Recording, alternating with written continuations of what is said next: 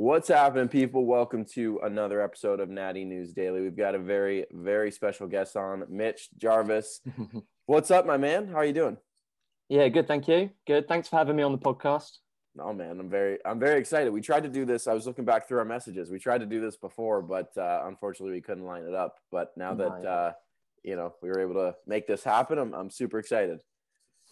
Yeah, now we got him as champ, so timing's right, man. Yeah, this matters more now. Yeah. So I guess, man, for those, because you don't have a massive social media following, so maybe for those that don't know who you are and what you're all about, give a brief insight into who Mitch Jarvis is. Hopefully we'll help change that. Yeah, hopefully. So my background was in gymnastics, and I was a gymnast from the age of 5 years old. I was sort of talent scouted when I was in school, and I went through sort of the British system on that. So I started kind of going through to like national squad and competing as a junior. I had a few injuries as sort of a youngster, and then it was kind of fizzled out and just became a hobby. Yeah. But I still managed to, whilst I was at university, I managed to sort of go off and represent GB at sort of like the World University Games. GB, so Great Britain. Great Britain. Okay. Yeah. So I managed to get all the kit and go off and represent, like Great Britain and sort of get the t-shirt and all of that. Yeah. And then I kind of was forced to stop gymnastics through a couple of injuries. So I snapped my ACL in my knee, and then 2 weeks later completely blew up my shoulder whilst I was still trying to do the rings. Oh geez. Holy. So 2 injuries, 2 surgeries later, it was kind of telling me, my body was telling me that gymnastics was done. My body had enough of that. But in the rehab process on that, I started lifting weights more, and I started getting into the whole sort of bodybuilding side of things. And this was 2017, 2018. And I mean, I'd always had relatively big upper body because I was a gymnast, but I had sort of legs like drain poles. So that's an interesting start to getting into lifting, like through rehab. Yeah. You don't hear many people say that. So that's kind of a cool like transition, like, It was. I mean, there's interviews with Arnold Schwarzenegger saying that, what is it you turn to when you get injured, or, in sport when things go wrong, you turn to bodybuilding. And a lot of what I was doing, it was basically just variations of squats. For my knee, and just making sure I could strengthen up the muscles around it and things like that. So yeah, I started getting into it in that. And then I'd say about 2019, I was starting to look at maybe competing, and I was thinking, well, what would I like to compete in? I've always been a natural athlete because I've always, been drug tested, and I've always liked the idea of a level playing field. For sure. So the natural feds for me was kind of where I wanted to start. And then, 2020 hit, and everything got cancelled, and I was kind of looking at doing the show maybe in the summer at some point. They all got postponed. Luckily, we managed to do the UK DFBA show in October. Yeah. Which, because there was no qualifiers, I kind of walked straight into the finals on that one. I entered myself into the men's novice physique as well as the men's novice bodybuilding, because I wasn't sure if I had enough mass for bodybuilding. At 3 weeks out, I went to a posing workshop where I met Lee Williams, who's now my coach. And he said, don't worry about the board shorts. He said, we'll take you out of that category. And then he also gave me the option to switch from novice to open, because he said, you might not win it. He said, you probably won't win it, but it'll challenge you and it'll push you. Yep. Got to show day, managed to come out with the overall on that one. Which meant that I got the WNBF pro card. And that was your first show? That was my first show, first time on stage. Man, that's nuts. But when did you kind of general timeline? When did you kind of start lifting? When did that rehab? When was that rehab process going? So yeah, I mean, I had been doing some squats before that. So I had once, I'd say 2015, that summer, I realized that I was coming to the end of gymnastics, and that my body was a little bit out of proportion, and I'd like to grow some legs. So I thought, right, what do I need to do? I need to start squatting and pushing up the weight on that. And you're a very proficient squatter too. If you don't follow Mitch already, that I see a lot of your squatting, and it's pretty. Yeah, my wife is a Great Britain weightlifter, so she does sort of snatch and clean and jerk. But you walk into a gym with the weightlifters, and you have to squat properly. You can't be you can't be half repping or anything like that. So I learned to squat with the weightlifters, and I think that kind of shows, I guess, in technique in that. But I mean, I started squatting. I was squatting 3 times a week, heavy, pushing it, and just really just chasing progress in the lifts.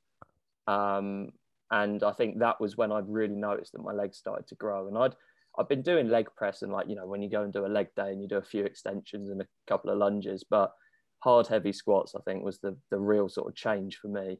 No. But that started, I'd say, 2015, 2016. I then had the injuries. I then had a bit of time out.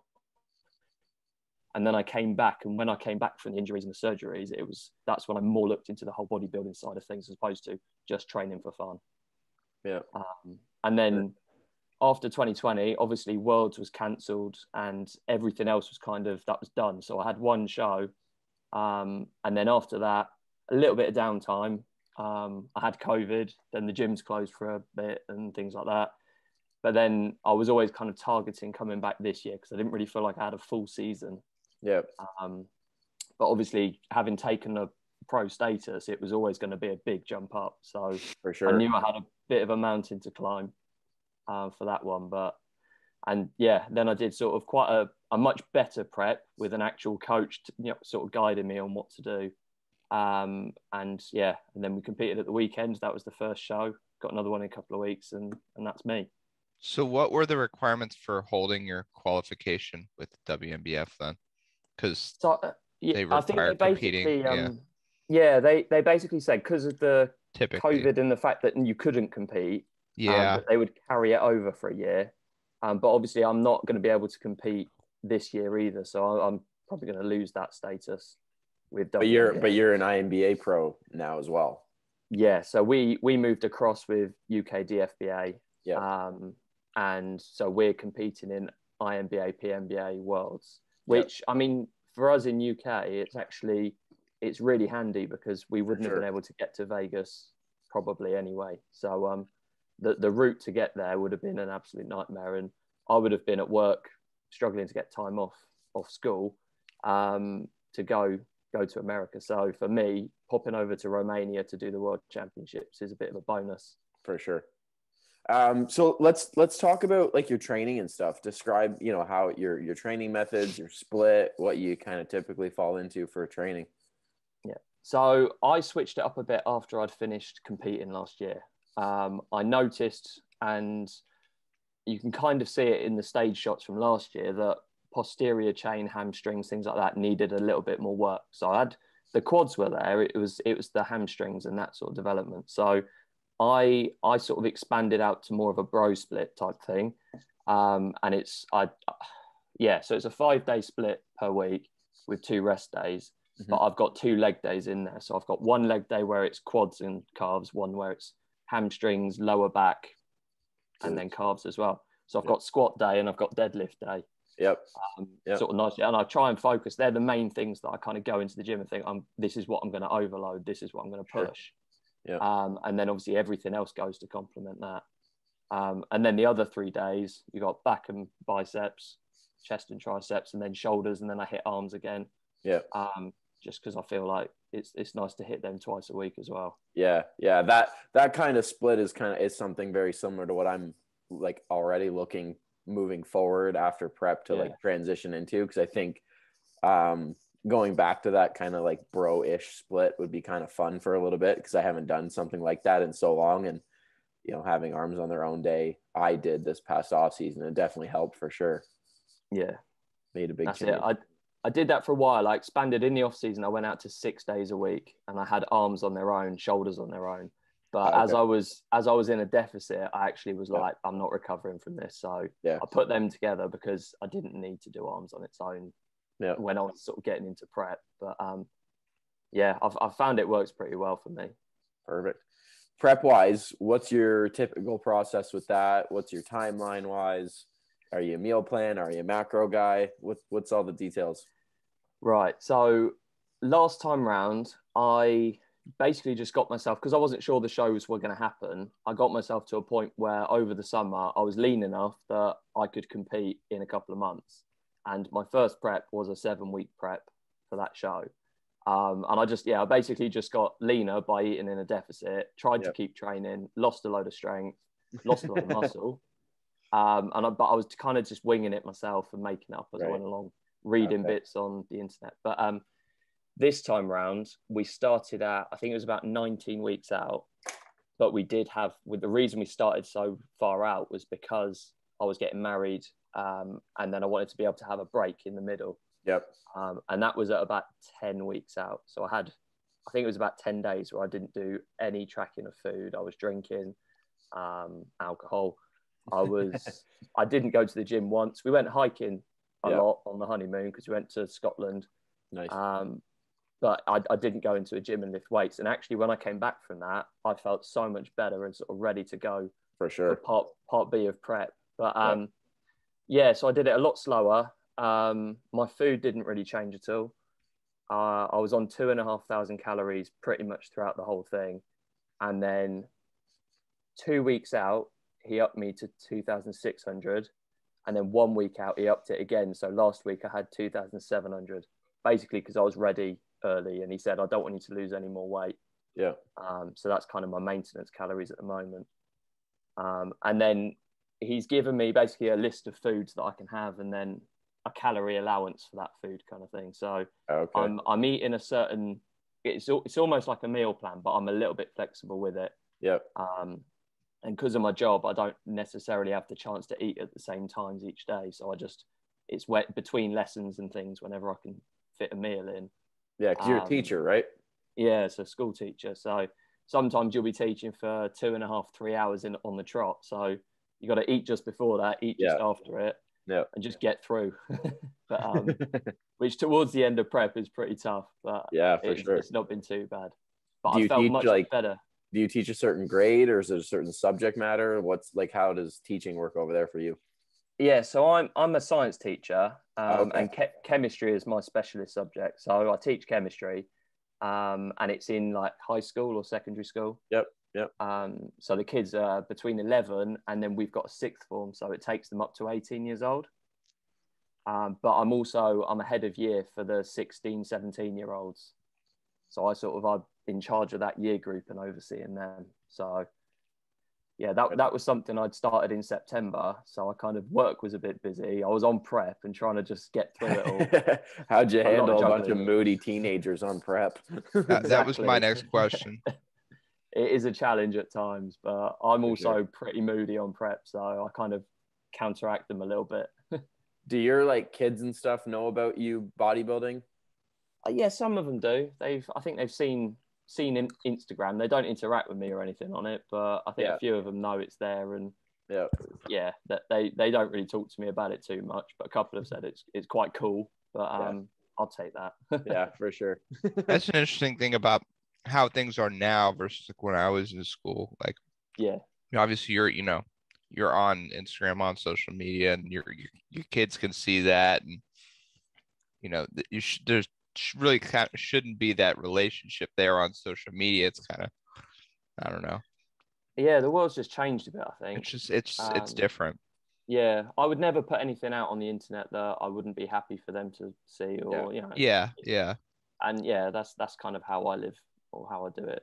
People get in trouble for doing all sorts, tweeting stuff or putting this or that, and as long as you just censor whatever you put on the internet, and I wouldn't want to put anything controversial anyway, but and everything they're gonna see is all related to like the sport of bodybuilding, right? So it's like, Mitch is shirtless, so it's like, no, he's posing at a competition. Like, it's not even the same context, right? But you're right, other people out there like tweeting drunk photos and posting stupid shit. It's like, okay, there's a very much difference between what is on Mitch's social media and what would be on their social media, right? So exactly, so that's the way I see it. But for sure. Yeah, and then I mean, in terms of macro split, the big difference this prep is that Lee ramped up my protein. So my protein last time, I think I was on 180 grams per day, which is relatively high, but It's high enough for me sitting at 77 kilos. But he ramped it up to 250 grams straight away. And you notice the difference. It is, I know it's more than they say that you need, and there's studies and this and that, but you do notice the difference from eating more. And I think actually that's been a big factor, and that's not come out of the carbs. So my carbs have stayed the same. That's still about 250 to 300 a day. Wow. But my fats has gone down, and that's just because we're picking better foods. Eating cleaner, and there's a lot of food, big volume of food, so I don't feel too hungry. That's good. But yeah. What was your weight change over the course of prep? So I was about 87 kilos at the start of the year. So yeah, it didn't take me long to rebound off the first show. I just couldn't stop binging. But I enjoyed Christmas, and then after that, I kind of tidied it up a little bit myself and got down to 85. So I took a couple of kilos off just by eating a little bit more sensibly. I started prep at 85 kilos, and then the day I sort of competed, I woke up and I was 75.8. So pretty much 10 kilos over 20 weeks. 20 pounds. Yeah. 22 pounds, I think. Yeah. That's reasonable then, over 20 weeks. Yeah, and because I dropped down to 80 kilos. So I did that pretty quickly. And then the wedding came about. I had 10 days off, and I came back and I think I was about 82. But that weight came off quite quick again. Yeah. A lot of it was just water retention and things. So once I cleaned up my diet, we went back down to 80, and then we did the last sort of stretch before the show. What's your dynamic with your wife on prep? Because she's obviously not, she's Olympic lifting, she's not bodybuilding. So how does that go? Because I always enjoy this story, because my wife and I are very, very different when it comes to being on prep now. Yeah, it's I tend to, because I tend to do most of the cooking anyway. And I tend to make sure that she has the foods that she likes in the house, and we can do that. Yeah. I am a bit grumpier. I've got a shorter fuse, but she, so I say at the end of August, she snapped her Achilles tendon. Oof. So she had a surgery on that. She's still in a boot, sort of hobbling around, but there's been a lot of extra things that I've been kind of doing just to make sure that she's all right. Yeah. So it has added an extra challenge to sort of prep. For sure. Trying to do that, and obviously she's grumpy because she's stuck inside and can't go to the gym. I'm grumpy because I'm not eating. We've just both got to remember it's a temporary thing with prep. For sure. Yeah. Yeah. In 2019, my now wife, my girlfriend at the time, we prepped for the same show together. It was her first time, and this is probably my fourth or fifth show by this time. And she was like, I want to do it. I want to, experience it for myself. I want to get an understanding for what you go through. And I was like, awesome, let's do it. And that was a challenging time for sure. Cause it's like, she needs to meal prep. I need to meal prep. We're in the kitchen together. We're moody, someone knocks something over, and then it's just a huge, but now, obviously she's very much understanding of what I'm going through, and knows this is not him talking right now. He's just really tired. I guess I'm quite lucky because Liv understands the sport, and I think that's it. If you've got someone that understands and gets it, and she's had to make weight for her weight category, so she's had to drop weight. But in weightlifting, they try and do it by not necessarily getting as lean as possible, because that won't help with their strength. They just try and manipulate things like water, and it's like a crash diet very quickly. Where you can then bounce back once you've weighed in. So it's a different approach, but for sure she understands not eating, your dinner for a night and feeling really, really hungry, or not being able to drink water for half a day or something like that. So it's nice to have someone that gets and doesn't just think you're a weirdo. But... I think you need someone that is either in it or has a very good understanding of it, because if not, you're just asking for trouble. Yeah, that's true. So with you're still so relatively new in the sport, what's kind of the goals you've set for yourself? I mean, right out of the gate, you turn pro, you win this past weekend, your overall title. What's the goal here, man? I don't know. I mean, obviously I would like a world title. I think a world championship title would be nice, in an actual federation. and I mean, we'll see. Maybe it's something that I just want to come back and do the same shows with the UK DFBA, and then the PNBA again. A natural Olympia would be cool. I think that would be really nice to do. Maybe when we've got more certainty with travel, and hopefully I can sort of get myself over there to compete in one of those. Maybe next year, maybe the year after. We'll see. But I don't know. After that, I need to have a think about what I want to do long term. I've always liked the classic physique division in the untested feds. I would always choose to do it as a natural. I would never want to take anything. I think because of my background and just because of what we both believe in, Liv and I think we wouldn't want to do anything to compromise that. But yeah, I mean, you can see guys like Bob Waterhouse for sure turning pro in the IFBB with sort of these crazy physiques as a natural, and I quite like the idea of that maybe. But yeah, I need to have a proper think about it. How old are you again? So I've turned 30 at the start of this year, so I'm not that young. That's still pretty damn young in my opinion, but that's still young in bodybuilding terms though. Yeah, my body's pretty it's because I've only been really sort of lifting weights for a few years. My body feels good. As a gymnast, my joints were absolutely battered. Everything hurt, everything ached, things were snapping. I've never felt in my life, really, since I was a kid, I've never felt this uninjured. So I ache within the muscles, but my joints feel good, and everything feels pretty fresh still. The IMBA has classic physique, correct? They do. So now I know the UK DFBA does not. So what would be the process if you wanted to do classic within the IMBA? Would you have to find a different show? I think as a natural, I would stick to just bodybuilding. I think as a natural bodybuilder, I like bodybuilding as a category. I just think that I wouldn't necessarily be able to carry the size to do that in other federations that aren't tested. So for me, I like the fact that the look in the untested classic sort of division. But in terms of the natural federations, I don't think I'd worry too much about classic physique. So if you were to do like an IFBB event, you would do classic? Yeah, I think I'd just do better in it as well. I think I've just not got the size, and I'll never have that size because there's a reason for that. Yeah, we have over here like the Canada Pro Qualifier, and they have classic obviously because it's affiliated with the IFBB, and you can get an IFBB Pro card through them, and you can do classic or open.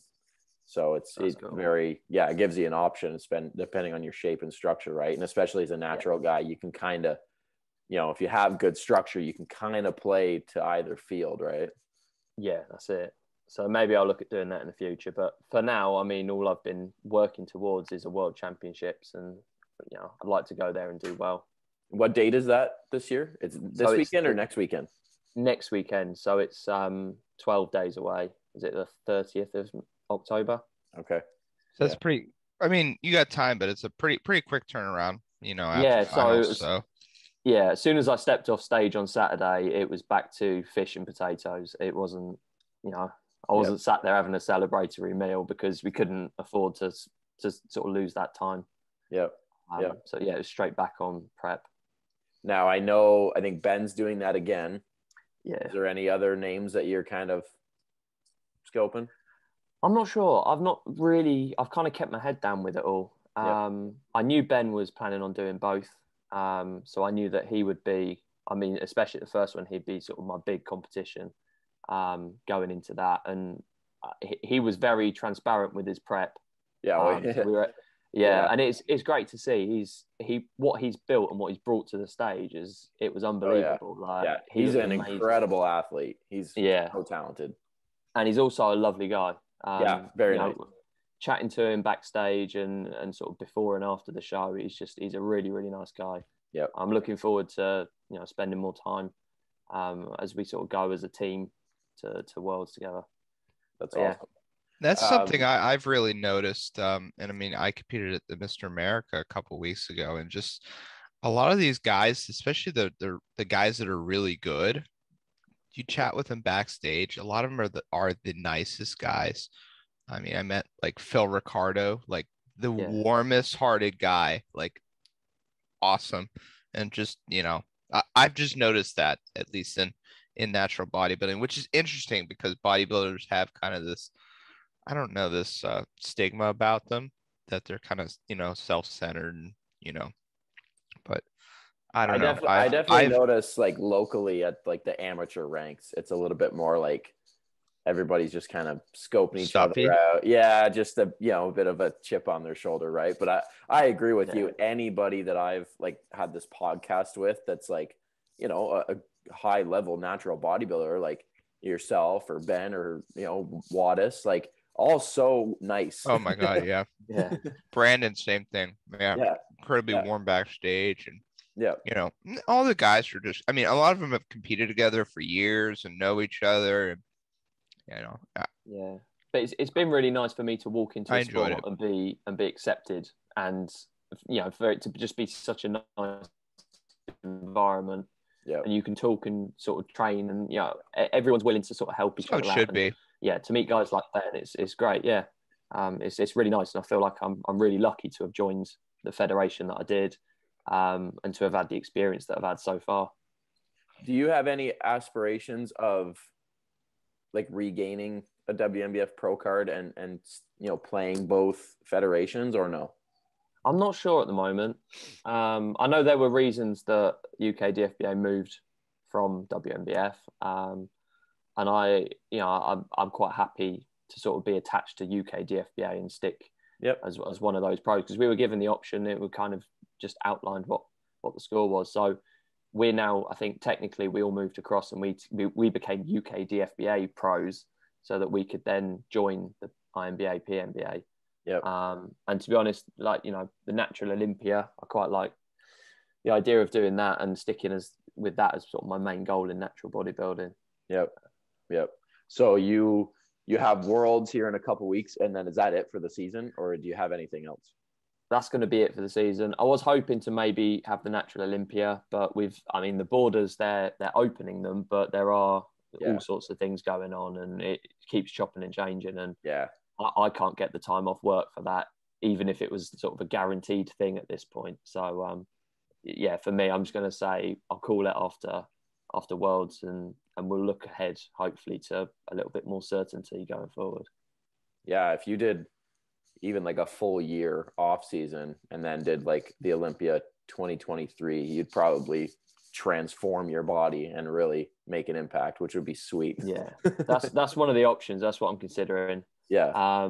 Because I wanted to do an off season, not even a long one this year, and then they shut the gyms until April.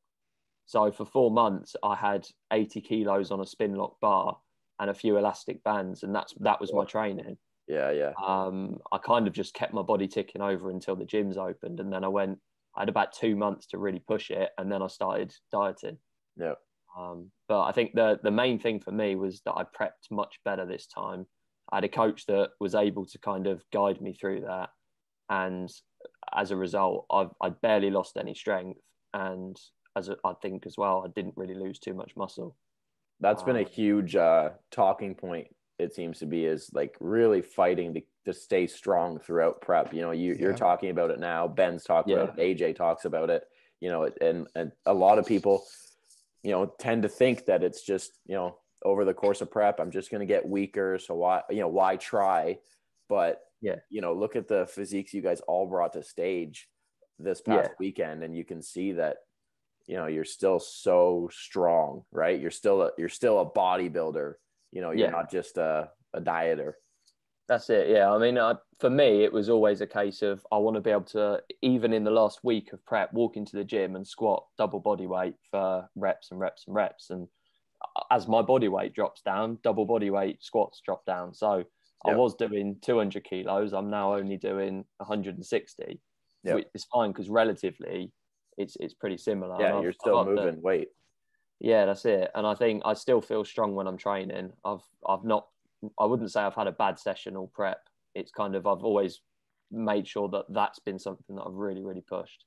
And then focusing on recovery, because that obviously takes a little bit longer, and a little bit more TLC, just to make sure I get all of that right. But for sure. Before we go, because this is just something I want to start to ask people, what are your kind of little habits or like tricks on prep? Like, you know, how often are you posing, or like, do you have any pre-bed sleep things? Like, are there any little things that you do specifically that have like, you know, kept you going through prep and made it effective? Yeah, I mean, for me, with posing, for example, I tend to do that because I'm out all day at work. I tend to get to either do that first thing in the morning, or I tend to do it last thing at night. Right. But the lighting in our house, in like the lounge and stuff, is quite dingy, so it's quite like sort of low lighting, and especially when it gets to this time of year, like the sun's not up or anything like that. So when I was posing and when I was doing my check-ins, the lighting was terrible. And I think it was Nick Walker saying that whenever he was doing his posing before the Olympia, they purposely picked bad lighting. They would do the worst lighting. Yeah. And you pose hard. And that's it. And I was posing. I was like, I look small. I look soft. This is bad. And I just kept doing it, looking in the mirror and thinking, I need to really, really focus on squeezing and getting the most out of it. But yeah, I mean, getting up at 6 a.m. and then doing 3 rounds of posing for 20 minutes, I'm really, really holding them and trying to just feel everything.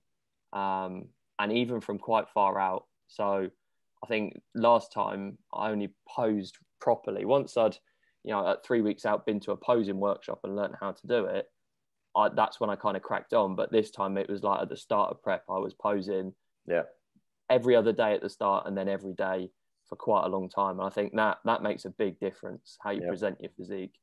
For sure. And for me, the best thing for me was getting a proper coach that has got experience in the sport, knows how to kind of work with me and, you know, tweak things like my diet or posing, you know, going and seeing him regularly, and him, even the day of the show, he was giving me tips and things that I need to do to improve that and show off what I've got a little bit better. But I think that's been a big thing for me is, just practicing posing and not being lazy with it. Because if you pose lazy in the morning, you're going to pose lazy on stage, and you're just not going to be used to it. But that's been quite a big thing. Awesome. I mean, in terms of diet, I make sure I hit the calories and the macros that I need, and with the right foods. But other than that, I don't do anything too fancy. Cool. Awesome, man. Well, I appreciate you coming on. I'm glad we were able to do this. Yeah, no, it's been great. And thank you for having me. It's always nice to talk about bodybuilding. Yeah, man. We're spreading the good word here at Natty News. So what you do is a really, really good job. And I think it's something that the sport has needed for a while.